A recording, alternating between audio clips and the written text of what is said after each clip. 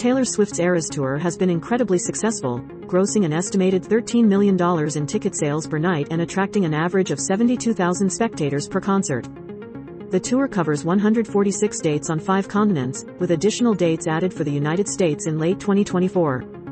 Taylor Swift's influence goes beyond music, as she has had a significant impact on culture and society, such as causing a spike in voter registration with one of her posts.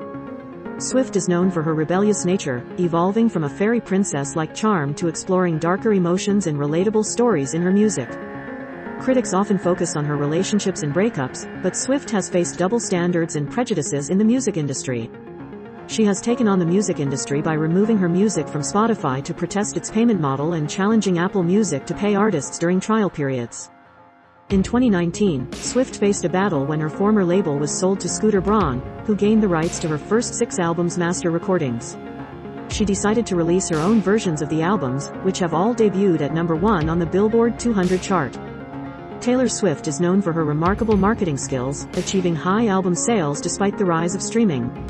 She uses tactics like early streams, sudden drops, and turning albums into collectibles. Swift has built an approachable image, connecting with fans personally on social media, sending them gifts, and holding listening parties before album releases.